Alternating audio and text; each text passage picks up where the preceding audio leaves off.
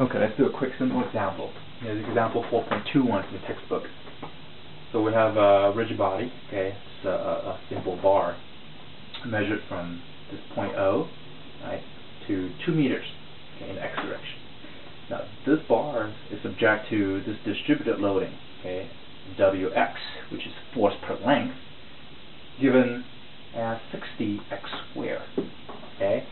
So it's power 2. So it has a shape like this. Alright? So you're asked to find the equivalent single force, okay, that represents this loading. Okay? So we replace this loading, distributed loading, by one single force. Okay, so I want to draw it like something here. Right? It's called Fr. Find this Fr magnitude as well as where it is applied. X bar. Okay, so Fr as the definition of this, X bar given as this. Well, just plug it in. Simple as that. So let's do the math. So this is the integral of Wx given as 60x squared dx. Integrate from 0, okay, to 2 meters. That's it. Okay. So take 60 out. Okay. What's left? X squared dx. Okay.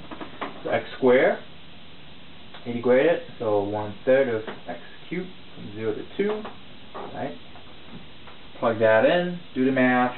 Crunch numbers. Now this is the steps where you can start using calculators. Okay. So, but all the way from here to here, you don't need calculators at all.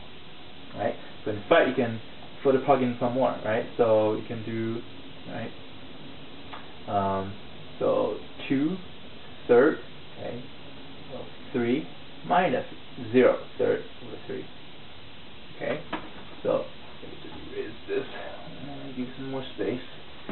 Right. So this is just 0, right? This is 8 over 3. Okay, so 20. Right? So 20 by 8, 160.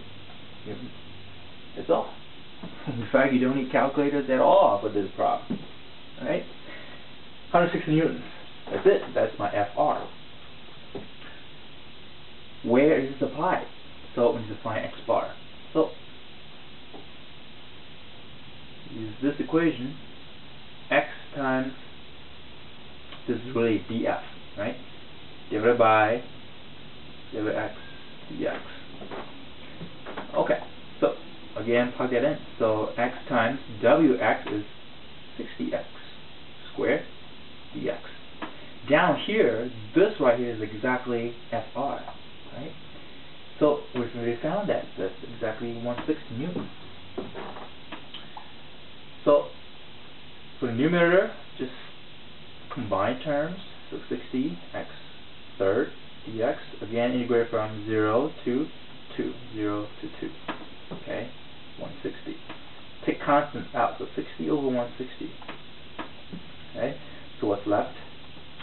X cubed dx, 0 to 2, right, so you can further simplify a little bit, so and divide the whole thing by 2 again, so just 3 over 8, okay, times, integrate this, so it's going to x power 4 divided by 4, 0 to 2. Keep going, 3 over 8. Plug it in here, so 2, 4 divided by 4 minus, so 0 minus the power 4, so this whole term goes away. So this is 16, so 3, 8 times 16 divided by 4, which is 4. Right, and then further simplify 2, so 2 over 2, okay, which is 1.5 meters. Pretty sweet. So this is 1.5 meters. Okay, so you can come back here and write down the answer in the end. Okay, so simple as that. See, go through the calculations. You know, most of the time, if you know this function, what it is, integration is pretty straightforward. Okay, and this problem, you don't need calculators at all. Alright, so give the steps, right? In exam quiz situations, you really need to show me the steps. Okay? So as much detail as you can, like this. Alright? And you find FR and this X bar where this FR is being applied. Okay? Now in this picture right here, it's kind of superimposed, right? This distributed load and this single equivalent resultant force. You can also think of it as how to balance these two pictures. Okay, let's say you have this bar. You're subjected to this force. Okay, this force loading, distributed loading right here. Okay, if you were to balance it, okay, at a single point, okay, it will be exactly at this 1.5 meters point. Okay, right, and these two cases will have the exact same moment. Okay, so the moment created by this distributed loading is the same moment created by this FR.